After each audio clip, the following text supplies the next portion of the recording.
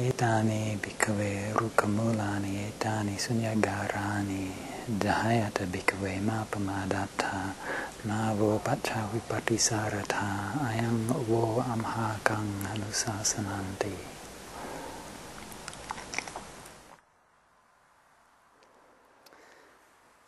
So that little Pali phrase that I just recited is one of the common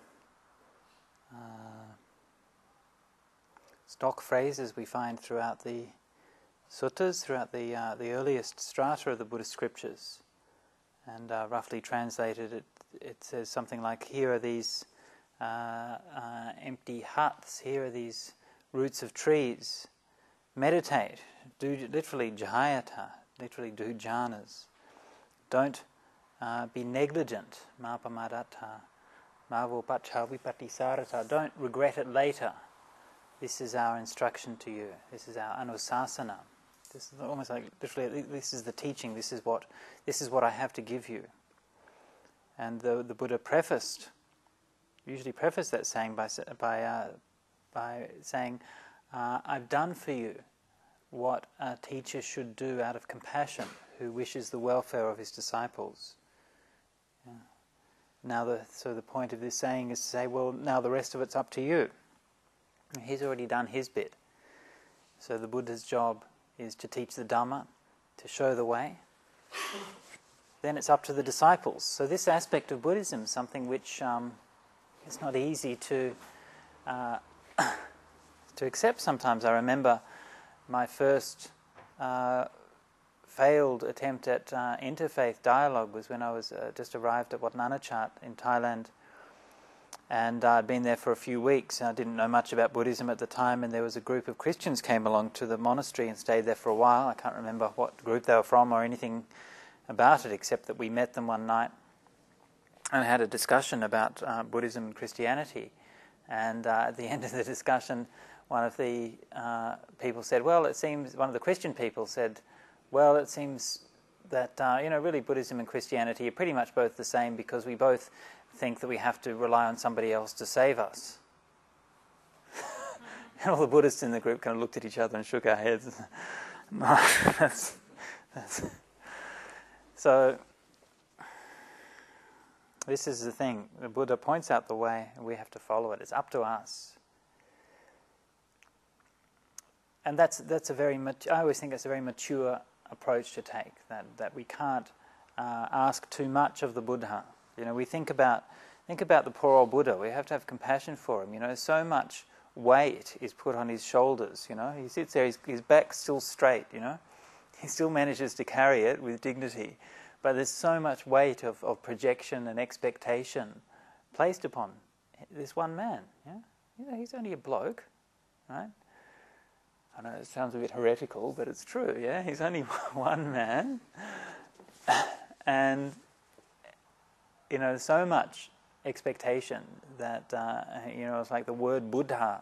It's almost like this magical word, which kind of evokes so much a kind of a resonance. Yeah?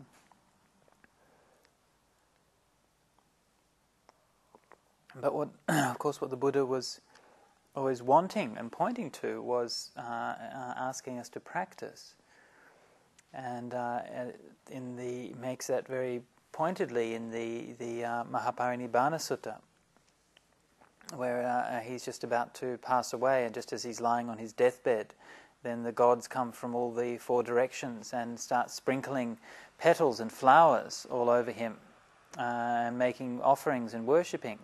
And the Buddha says, well, this isn't the proper way to worship the Tathagata, to worship the Buddha, but anybody who practices the way that I've taught, they're the one who really worships the Tathagata. So this is something that's always to bear in mind, yeah. And we do the external forms of Buddhism, the bowing and the shrines, and these are very beautiful, simple forms, yeah. And they help us to evoke a certain direction in our mind, so to raise the qualities of the Buddha to our minds. But that's all. That's not the essence of the practice. Actually, we don't need to do any of those kinds of things. In the earliest times in Buddhism, for hundreds of years they never had any Buddha images. Yeah? So this was an invention nearly 500 years after the Buddha passed away, before they started to invent images of the Buddha.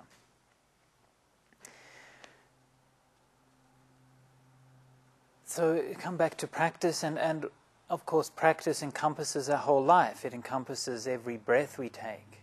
It encompasses each step we make. It encompasses every word that we speak to others. It encompasses the choices that we make in how to live, how to make a livelihood, how to be with our family. All of those things come within the realm of practice in Buddhism. But when we talk about practice more specifically and more directly, the core of practice, the heart of practice, then we talk about meditation, the idea of meditation. And Buddhism, of all the religions in the world, is the one which is the most centered and based upon the practice of meditation. And certainly it's true that meditation is found within all of the religious traditions in the world. The Christians have meditation, the Muslims have their Sufis, there's a strong meditation tradition within Hinduism, Jainism, Taoism. But nevertheless, it's in Buddhism specifically where meditation is the most central practice. And that's, of course, symbolized by the fact that the Buddha image is the image of a man sitting in meditation.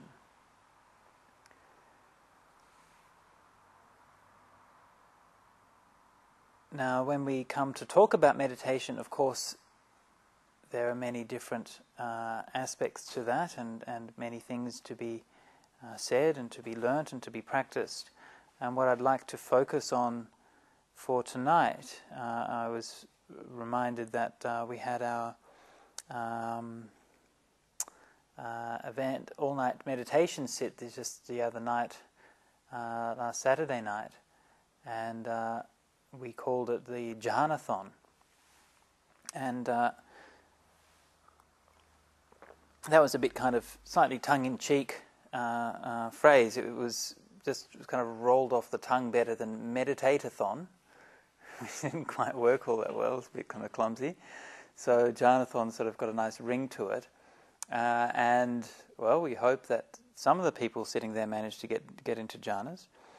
And what I'd like to talk a bit about tonight is this question of jhanas. It was raised last week's talk, and we discussed it a little bit then, but I'd just like to talk a little bit more about it for tonight.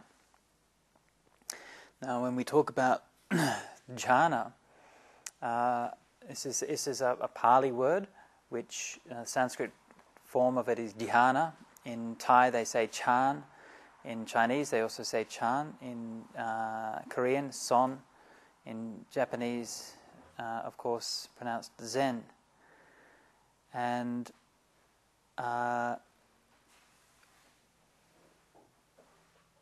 when we use it within Buddhism, it refers to a specific and fairly clearly and consistently defined set of progressive mental states. Okay, so these are like attainments of deep concentration, deep clarity, and deep purity of mind, which can be reached through the practice of meditation.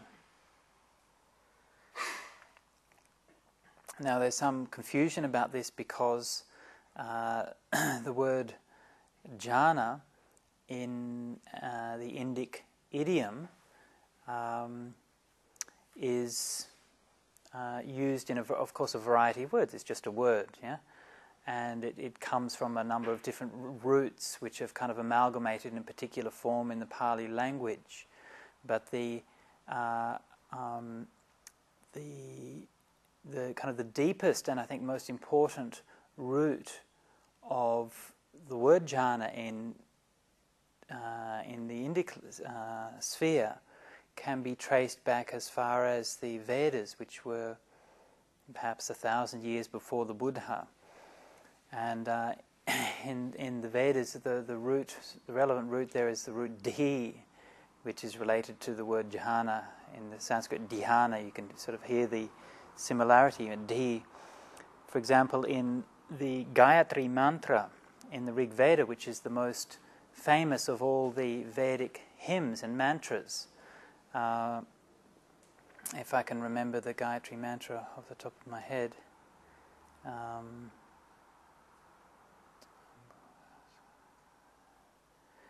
Tat Savitur Varenyang is it starts out that Tat Savitur Varenyang Bhargo Devasya Dimahi, something like we lift up our contemplation to that radiant, shining, the rising sun, which is the divinity, that excellent divinity of the dawn, something like that. And then the next line is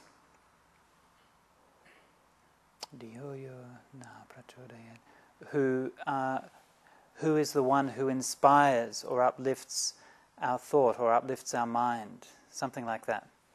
So the idea is that there's a contemplation of the sun and the dawning radiance, which is conceived as being a divine force, which is uplifting and raising one's mind or one's consciousness. And the word that's used for the mind or consciousness in that context is the word dhi, or the word which we have in Pali or in Buddhism as jhana.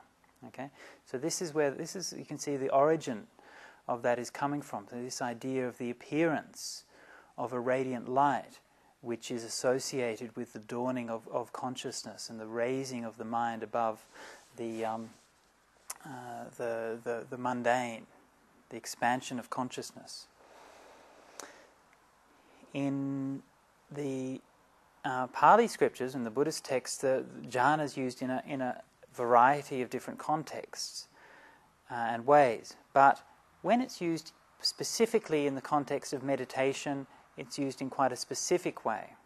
And it's important to be aware of this. It's never used in a general sense to mean just meditation. Okay? Now, often when we read translations of Buddhist scriptures, they will translate the word jhana as meditation, right? And it's quite an incorrect translation. So you should be aware of this. So, for example, the passage which I just recited at the beginning of the talk, practice jhanas, is what the Buddha says, but they translate it as meditate, and that gives you quite a different spin on it. Yeah, you think that the Buddha is saying just do meditation. Actually, what he's saying is do jhanas. Right? Now, when we look at the way that jhanas is defined specifically within the early scriptures, it's always what we call the 4 jhanas. So this is like 4 stages of concentration, 4 stages of deep meditation. And it's always very consistent. It's described in the same way in countless passages, and it's described in exactly identical form across every school of Buddhism and every known recension of the Buddhist scriptures, right, is described in exactly the same way. When we encounter that phenomenon, when we encounter the fact that something appears so consistently throughout Buddhist scriptures, from Sri Lanka to Kashmir to Japan, then that tells us that there's something very central about that passage. Nobody wanted to change it. There's something quite specific in the way that this is meant to be described.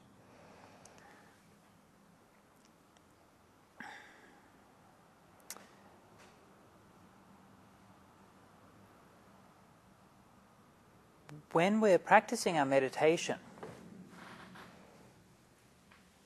we sit down to meditate. We adopt the posture of meditation. We set our body in a certain way. We withdraw our mind into ourselves. We focus on the present moment.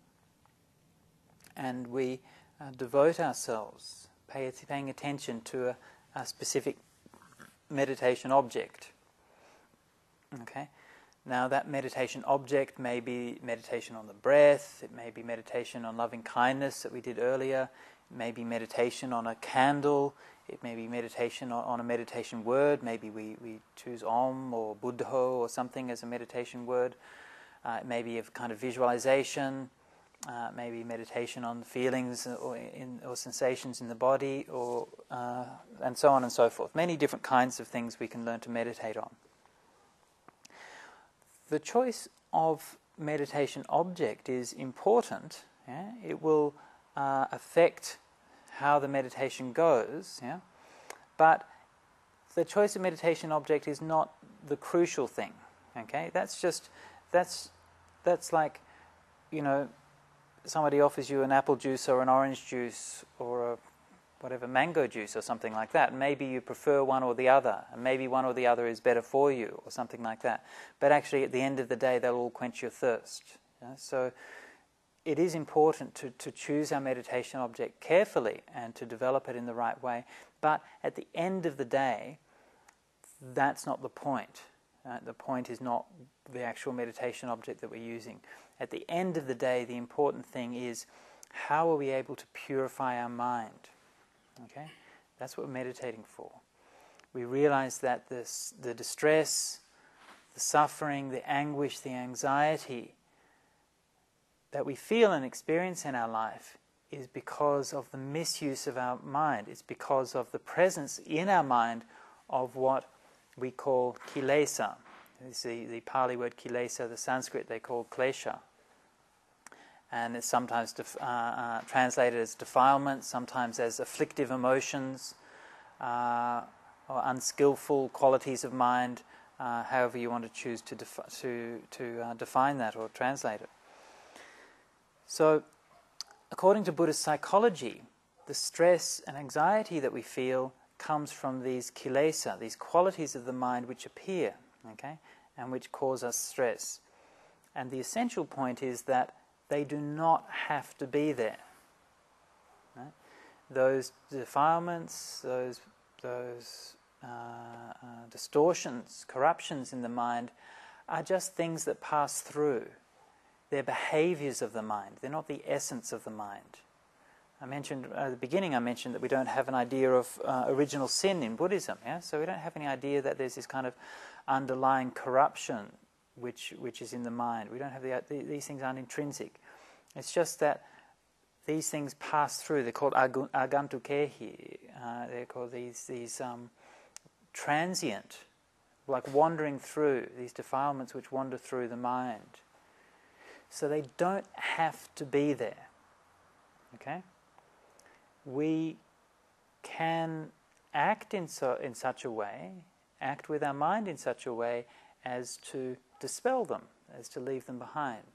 Right? When we do so, we experience an unparalleled sense of joy, of ease, and of light.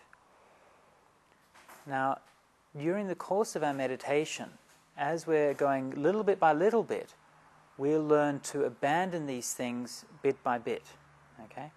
And the peace that you feel in your meditation, whatever peace, whatever joy, whatever lightness you feel at the end of your meditation, is the result of having abandoned some of these defilements. Okay? To a certain degree. Okay? So we abandon them bit by bit during the meditation. Every moment of mindfulness,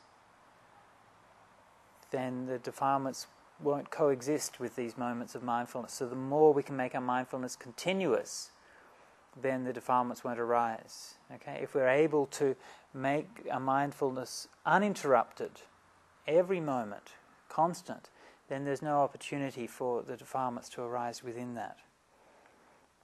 Now, according to the theory of Buddhist psychology, these defilements or negative tendencies of the mind arise at 3 levels. The most coarse level is on the level of behavior. Okay, so behavior through body and speech. So that means we actually do unethical actions, yeah, and we transgress in a way that causes harm to ourselves or others. We break the law, or we hurt somebody, or something like that. And that's the coarsest level. And those kinds of defilements are overcome through keeping our precepts, okay, so through ethical conduct. We overcome that level of defilement. That's the coarsest level.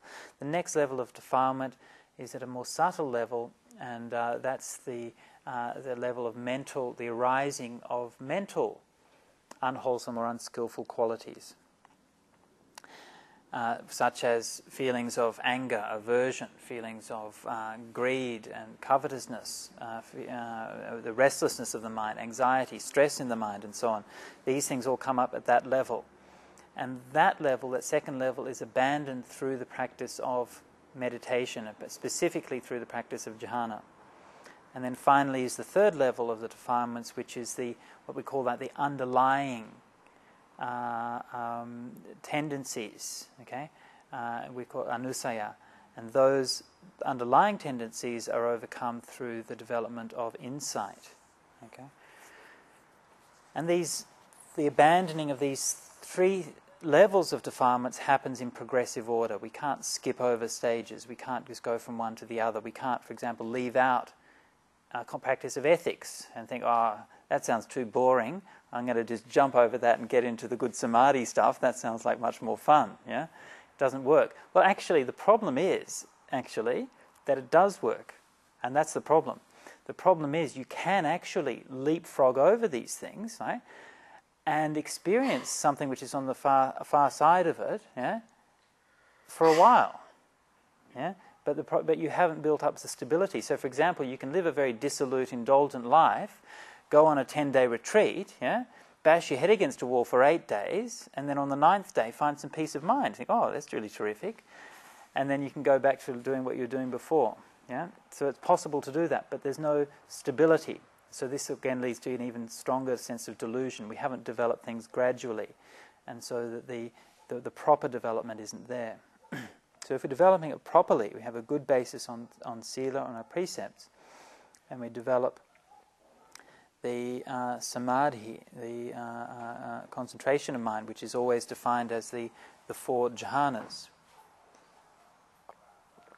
Now when we come to talk about the jhanas themselves, remember that the jhanas are the result of meditation. Right? So you can't do jhanas. Right? Jhanas are the result of stopping doing. Okay? Precisely. When we stop doing, that state of mind is what we call jhanas.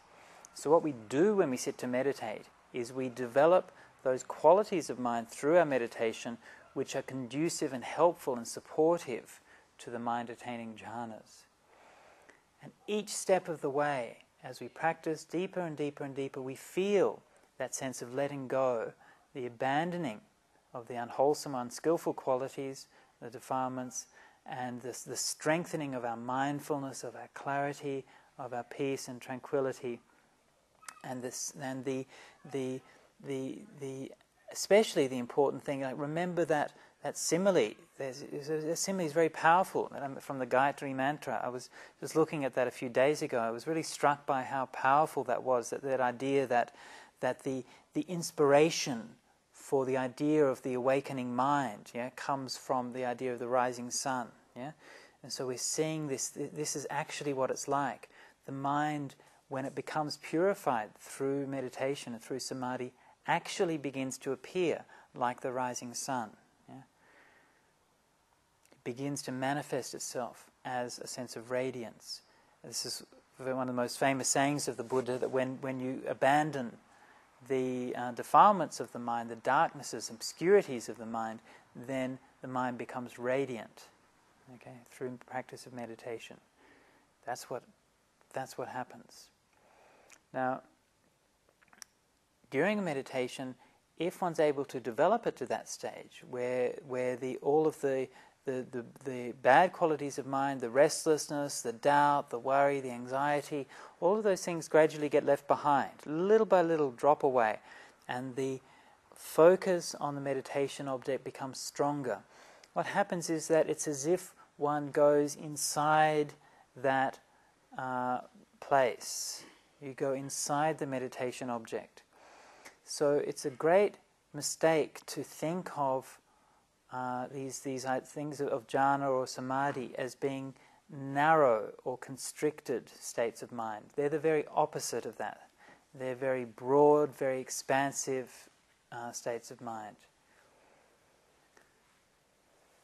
And when the Buddha was speaking of them, he would describe them with words like apamana, is immeasurable, vipula is extensive, mahagata is grown great. So all of these words inside, there's no boundaries, there's no limits on the sense of awareness.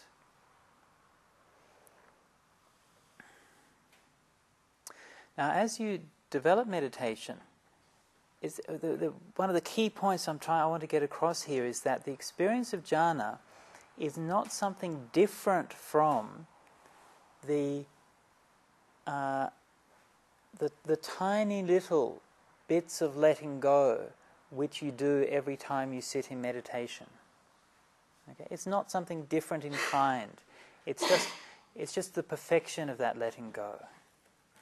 Letting go little bit by little bit. It's a beautiful phrase in the Pali, Vosagaramanankaritva labadi samadhing labadi citta saikagatang.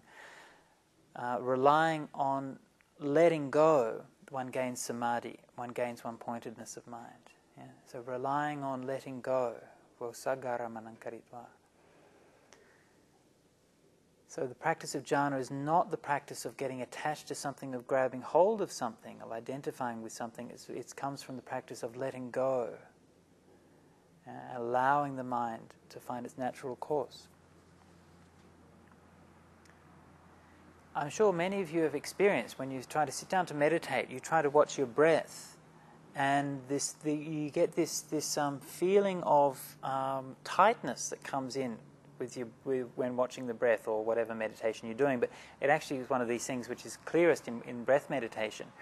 And you feel you want to watch the breath and feel relaxed with it and at ease, and actually you find yourself getting tight. Yeah? You find you're getting cross-eyed.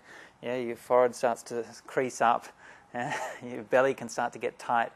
And then when you begin to see through that, not by forcing and not by doing, there comes a time when the mind lets go of that. Yeah? And then you can actually find peace with it. Yeah? That's what we mean by letting go. It's not something you can do. It's something that that happens when the mind is ready. It just does that. And then you realize that tightness I had around that, it's just not there anymore. Yeah? That's it gone. So that's very much the experience of going into jhana, is something like that. That it's not that feeling of tightness and attachment around one's meditation will keep on recurring. Right? So when you've let that go around the breath, tightening around the breath, you let that go, you think, oh, okay, I've let that go, that's good.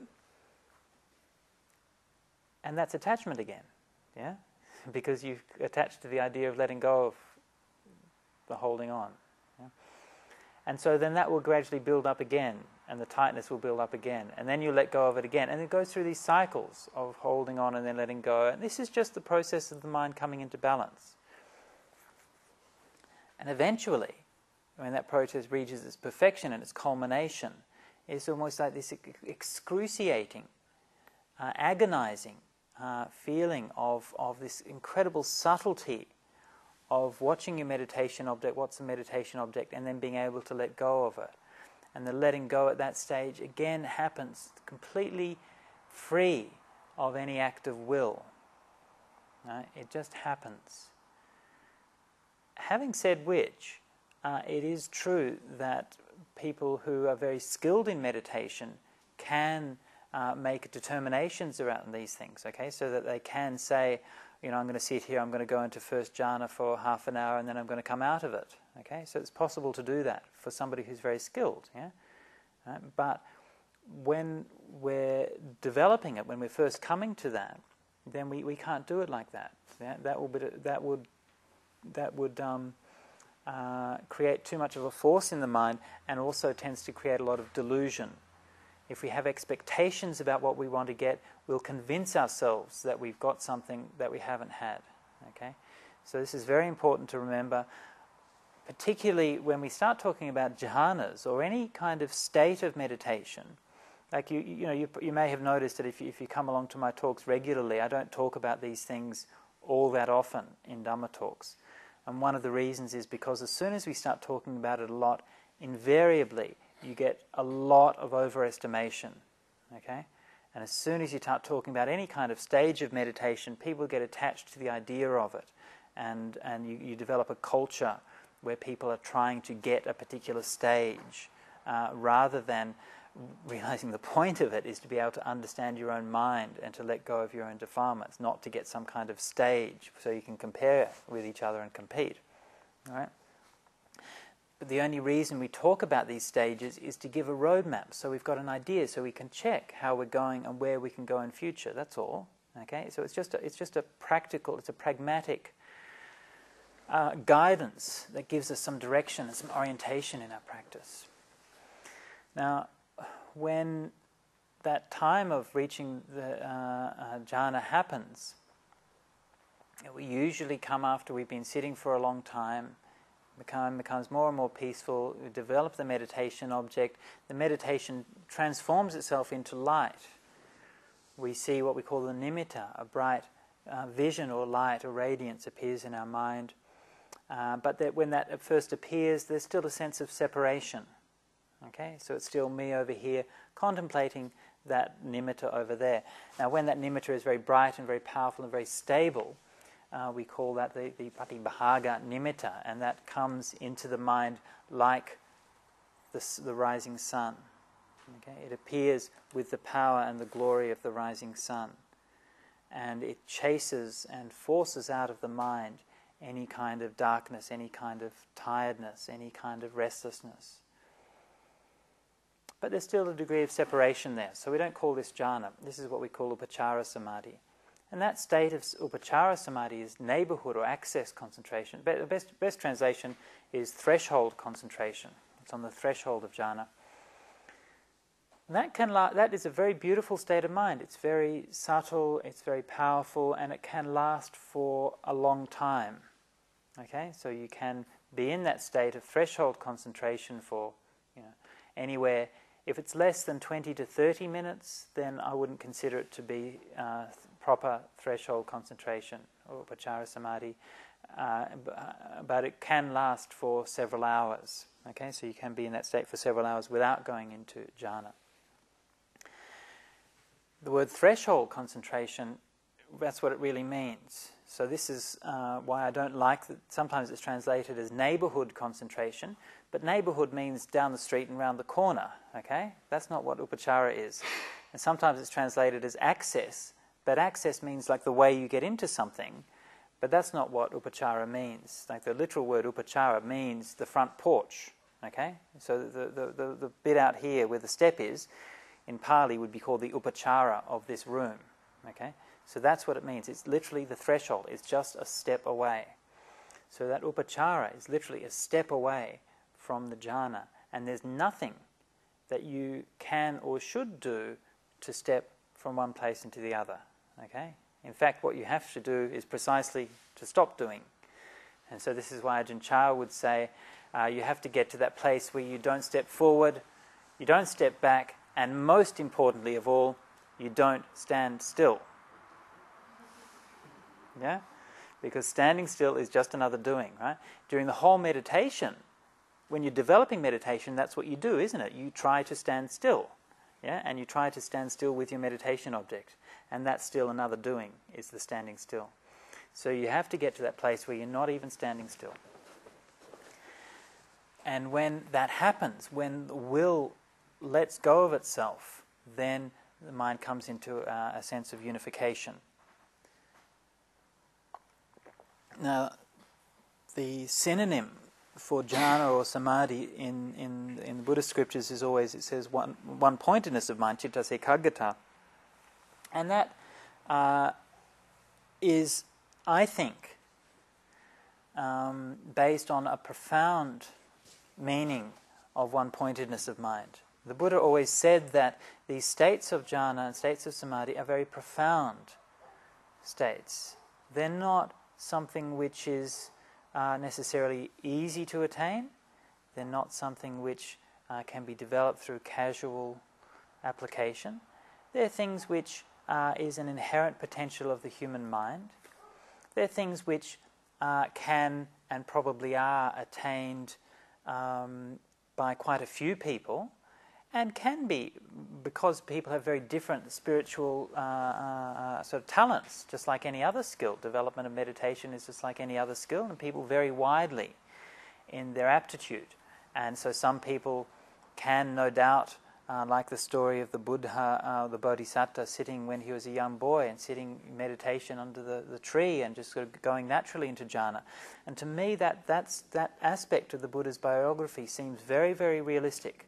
And I'm sure that happens actually quite a lot.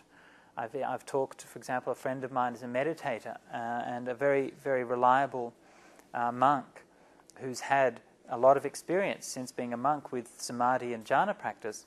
And he told me that he had an experience when he was a young man, before he was a monk and before he'd started meditating. And looking back on it now, he thinks that was an experience of jhana that he got into, or at least certainly very close to it. Unfortunately, he was driving a car at the time, so it wasn't actually a particularly skillful use of the mind. He did have a car crash, but these things can happen. So it can happen through more or less like just the natural mind naturally flowing in a direction. And that's, in a way, the best way that it can happen, because it's not the result of a technique. And this is what we can often mistake, is we mistake we think it's the technique that's done it for us. And this is going to get us into jhanas. I've known many monks, for just an example, who have heard of good meditation monasteries, lots of people doing jhanas in those monasteries. For example, the most popular one in recent years has been the Pa-Auk monastery in Myanmar, and a very good monastery, a lot of great meditation going on there, very good teachings on samadhi. And so monks hear about this thing, right, I've got to go there and get my jhanas, and they go there and it doesn't do anything for them, right? It's completely meaningless, right? Because it's not the technique, it's not the place, it's not the teacher, it's about the internal development. It's not to say that those conditions shouldn't be there, but it's just to say you can't mistake those externals for the actual real work is the work that we're doing inside. So the trick to it, even though I think it's quite not uncommon that people might slip into jhana by accident, the trick to it is to be able to repeat it, to develop it, to do it regularly. This is the important thing. And so this just is practice. There's nothing really that you can do to make that happen. But nevertheless, there are some things that we can do that will support that and support us to be able to develop jhana more regularly. One important thing is to maintain a regularity and an evenness in practice. Okay. Another important thing is the development of samatha and vipassana in balance. Okay? If we just devote ourselves purely to developing a concentration practice, just one thing only, then that can lead our mind into samadhi more quickly, but it will also lead to a certain fragility of mind and fragility of our meditation. If we combine that with development of vipassana and understanding of conditionality, understanding the nature of sense experience, all of these things, understanding the nature of letting go, then our meditation will be more balanced and more robust, okay, and will develop more evenly.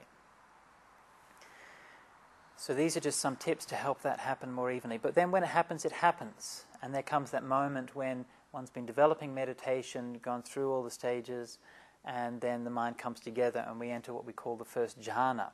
And as I said, that's defined or characterized by one-pointedness of mind, and that one-pointedness is meant in a profound sense. Now, what I understand by that is that, first of all, it's one-pointedness of consciousness. That means that the 5 external consciousnesses cease. Sight, sound, smell, taste, touches, don't exist anymore. Right? You can't hear anything. You can't feel anything with your body. If somebody comes up and touches you, then you won't feel it.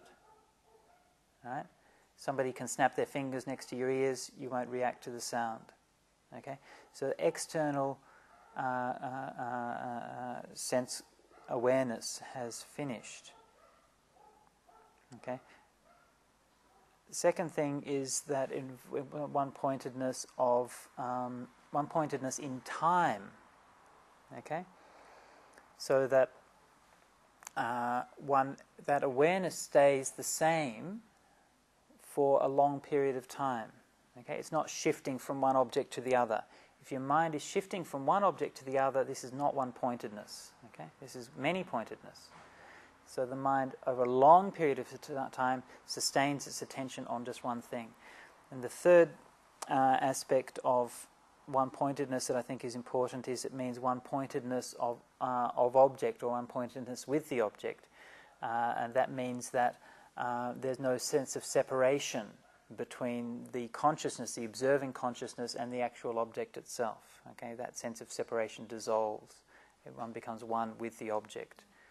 So all of these three, of course you're not sitting there analysing these things as they happen. It's just an experience.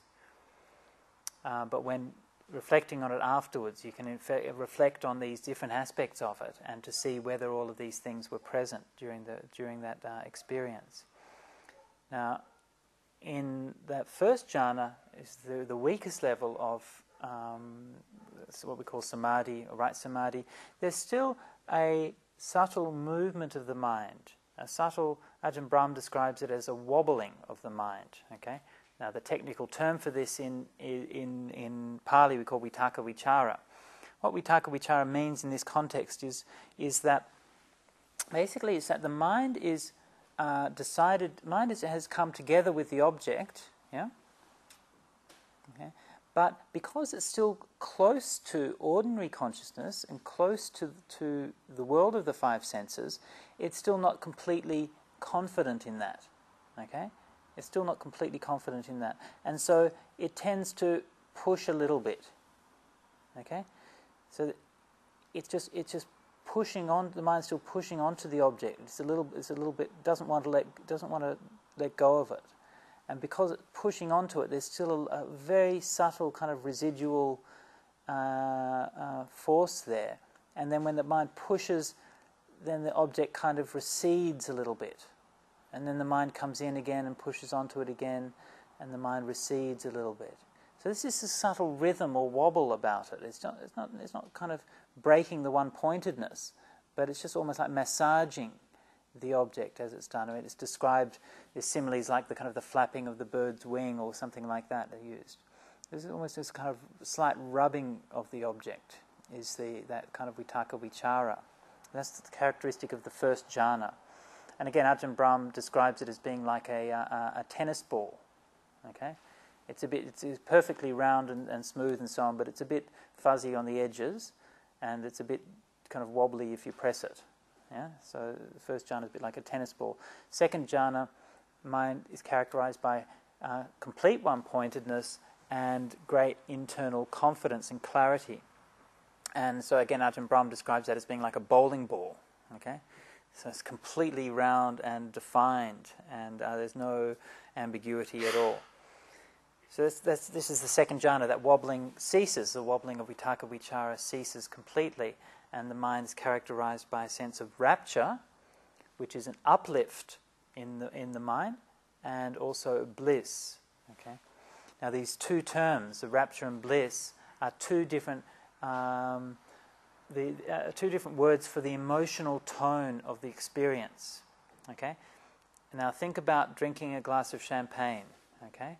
You drink a glass of champagne, the fizziness of it is the rapture. Okay? And the richness of it, or the sweetness of it, is the bliss. Okay? There's two different aspects. Okay? And that's what rapture and bliss is, piti sukha. So second jhana, both of those things are there. Then after some time, that fizziness which is that sense of slight uplift within the body and the mind, is seen as being slightly agitating. And so that fades away, and one's left purely with the sense of tranquility and bliss. Okay? Now, and this is what we call the third jhana. In the third jhana, the feeling of bliss is similar to the second jhana. What's changed is our emotional response to that.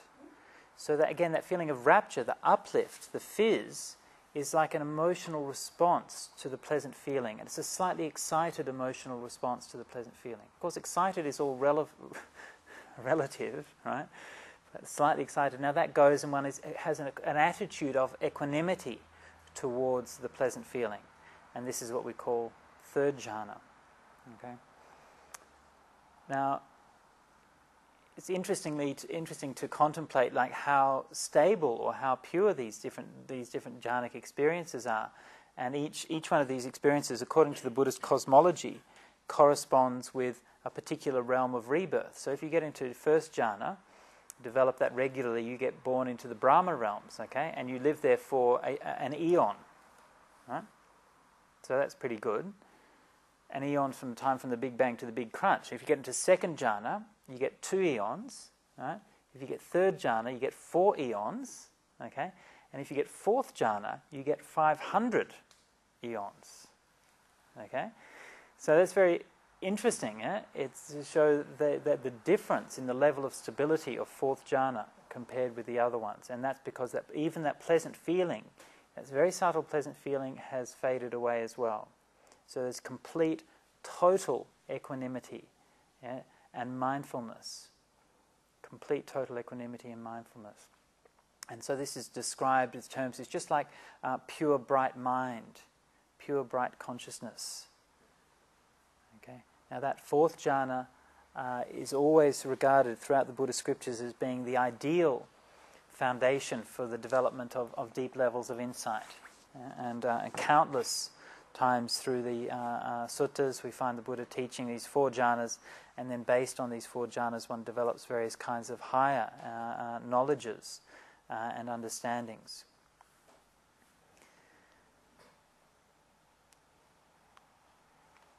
So I've given some indication of these experiences, of what they're like, and when we're talking about these things and when we're thinking about them, we need to maintain a balance in our understanding of it. And so on the one hand, there's always this tendency to reduce jhanas and to treat them as being something which is quite mundane, something simple, it's easy to attain. Yeah? And there are quite a lot of Dhamma teachers out there who teach jhanas in this way, and they teach what I would believe are quite shallow states of concentration, and then will tell their students that they've got jhanas. And sometimes you can even find that the students will be skeptical about these claims. Yeah? On the other hand, there's another tendency to make jhanas into something which is completely esoteric, completely impossible to attain, just a kind of a fantasy of kind of spiritual supermen who can attain these things. Yeah? And again, I think that's too extreme. If we look at what the Buddha said that we can attain these things if we try, yeah? And if we put the work in, if we're dedicated, gradually, little bit by little bit, we can attain them because they are the natural potential of the mind. It's very important to remember that. It's not something, special or alien or esoteric or anything like that. It's just that ordinary peacefulness of mind which you have all experienced when you've gone out at night and you've looked at the stars and you see the vastness of space, yeah? And you've seen the lights shining there, and there's been a coolness and a sense of wonder. That same peace of mind, if you take that and develop that, is exactly the same thing as the experience of jhana. It's not something else. Yeah? So, in our development of this practice, we keep this in the back of our mind, that, this is what we should be doing, this is part of the Eightfold Path. Whenever the Buddha talked about spiritual practice. He talked about the Eightfold Path, he talked about the 5 spiritual faculties, or the 5 spiritual powers, or the 4 iddhipadas, or the 7 awakening factors, or threefold training, and all the different ways that the Buddha talked about practice. And he always included the 4 jhanas, invariably. There's no exceptions to that. There's not one single major or important framework for practice in the Buddha's path where he leaves out the 4 jhanas. Okay? Nowhere. So they are an essential part of our practice. We should have the aim to be able to achieve these things. But we should go about that humbly and carefully and in a simple-hearted and dedicated fashion. It's just, this is our job, this is our duty. We want to practice the Eightfold Path. We go about it in this way. As we're developing, as we're moving towards that, the good part about it is that we don't have to wait until the experience of jhanas itself to get the benefits. Each step of the way, we're finding a degree of peace of mind, a degree of happiness, a degree of contentment, which is giving nourishment to the heart. We don't have to wait till the end of the path before experiencing that. So this is my little talk for you this evening on jhanas and practice of jhanas. And hopefully you can all do it. So any comments or questions?